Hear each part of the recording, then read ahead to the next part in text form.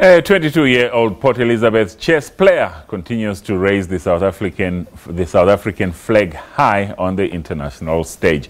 Just in February, recently qualified to represent the country in Georgia in September. This after she won the South African Closed Chess Championships in the women's section just 2 weeks ago. Jessie February started playing chess at the age of 7. She has been the Eastern Province champ since 2006. Excelling in the senior section, she quickly made strides to the top, and in 2014 she became 4th during the SA Championships. 2 years later, she was crowned the champion of the same competition. She spends 4 hours on the chessboard daily, thinking up new strategies.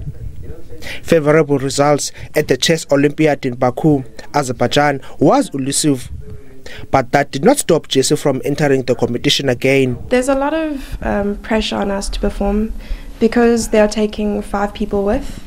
4 people are playing in the round itself, so 1 person will sit out. And if you don't perform properly, they will take you out for like a long period of time. So there's that pressure to perform, as well as you're always competing against better players than you are. So you have to up your game, of course, and your preparation is very important. Her mother is a fortress and has assisted in allowing her to reach new heights. Jessie's achievements, I can say it's through hard work. She does work very hard. She puts time into it. When she has a positive mind, she does very, very well. She also has goals. She works towards that, and this was one of the most important goals. EP chess officials have pleaded with government to recognize chess and promote it in disadvantaged schools.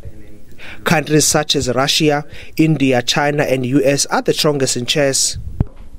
More attention needs to be given to the development of women in chess, because they are so they've been marginalized for so many years that it's difficult for people to catch up. I mean, if you look at it statistically, there are thousands of more men playing than women, so you can't really judge their growth by looking at stats purely. So I think a boost needs to go into the development of women, and especially children in chess, especially children from marginalized areas such as our locations that we have and the northern suburbs. The SA team to Georgia comprised of 5 men and 5 women. No South African athlete has ever won medal during the Chess Olympiad tournament before. Jessie hopes to make history. Zolani Moya, SABC News, Port Elizabeth.